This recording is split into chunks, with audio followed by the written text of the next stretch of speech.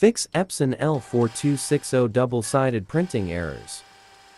When you encounter issues with double-sided printing, such as the printer not pulling the paper for the second side, paper jams, crumpled paper, or misfeeds, check the duplex unit located at the back of the printer. At this point, the printer is experiencing a paper jam. Based on my assumption, it might be caused by a foreign object or torn pieces of paper left inside the printer when removing a jammed sheet. Therefore, make sure to remove the jammed paper first.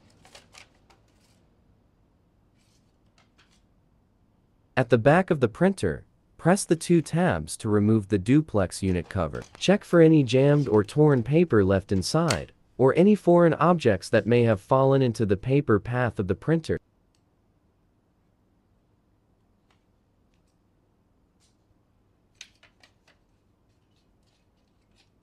Occasionally, you should remove the duplex unit and clean it thoroughly. Use a cloth dampened with alcohol to wipe it clean.